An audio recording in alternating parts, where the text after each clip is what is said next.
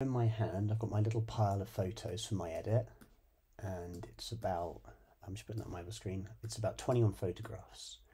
And all of the photographs I've kept the same aspect ratios. If they're horizontal, they're horizontal, vertical, vertical, but not this shot. This shot, what I'm going to do is, look, I've got it in here. I can pinch this and drag it over.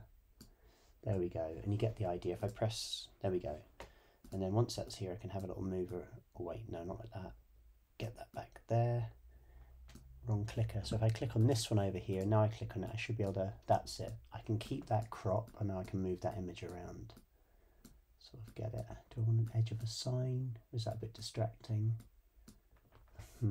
Tricky decisions. Anyway, for now, I just, in my head originally, I just thought, oh, just the car, but now I'm thinking maybe the guy looking over is good. But anyway, there we go. So, shot one here. Now, the pages layout thing is very handy. It's a very nice way of skipping around your document. And I've saved all my little layout ideas, like my little, what's the word I'm looking for here?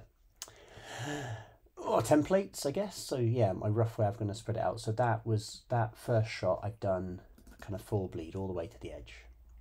Now the second shot is one of the signs that says stay behind barrier. That's the right one. There we go. So I'm going to drag this over. And in my head, where a lot of stuff happens, I just thought about doing that one kind of full bleed across. So I'm going to hold shift and just drag it down.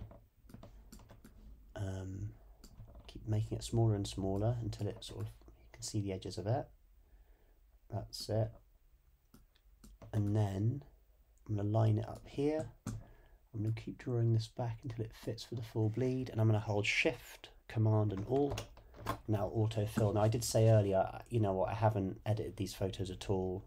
I haven't even, cropped them or done anything. But just for now, just imagine that now. Remember in the previous video I said about where the gutter was in the double page spread, so let's have a play. Is it good like that or like that? I think this is better, isn't it? Because look, that line is going here and then again look, there's a cluster of people just here. I don't know, let's have a little look. Maybe that'll be okay. Maybe that's nice, the car on the end here. What I can do is if I just click on this and drag that in, I just crop that out. That looks a little bit easier on the eye, doesn't it? A bit easier on the eye there.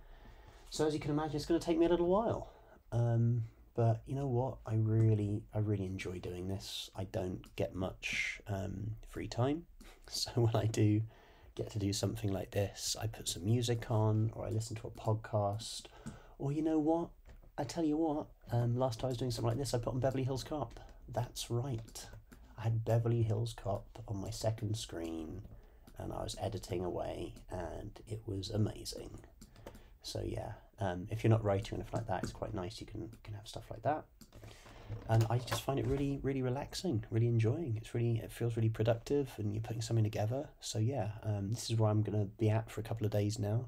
So hopefully if you're doing this along with me as well, there you go, man. You've got a couple of days to get this done. Okay.